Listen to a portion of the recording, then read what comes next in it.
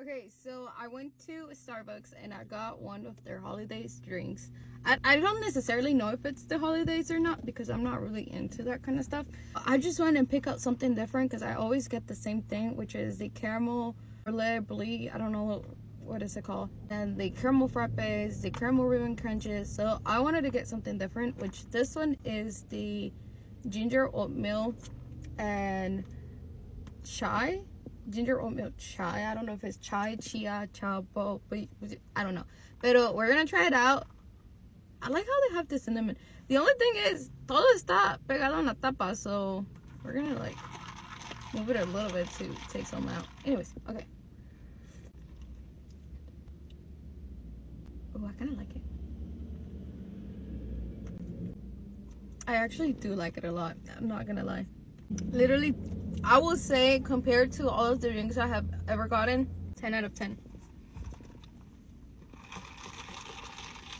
I got the small one, and the small one itself is like $5. So, and then it was $9 in total because the chocolate croissant, which I told myself I was not gonna be drinking chocolate no more, especially this one's, because this one's, I'm addicted to them.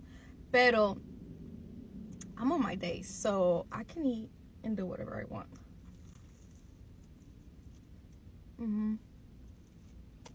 Good. Oh.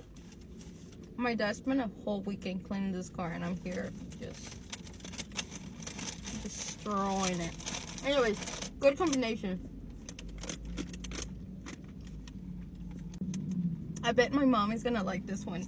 She's not a big fan of coffees or anything, but I bet she's gonna like this one. If she likes it, then that's how we know it's actually like good, really good. Especially with the acompañado con un panecito. I wish I could have gotten the hot one. I don't know if I will have liked the hot one because I feel like the hot one they will have added like chocolate or something, or probably it's just in my head and I'm just hating on it, and like it's probably gonna be really good as well. But gingerbread, ¿qué más decía? Gingerbread oatmeal chai.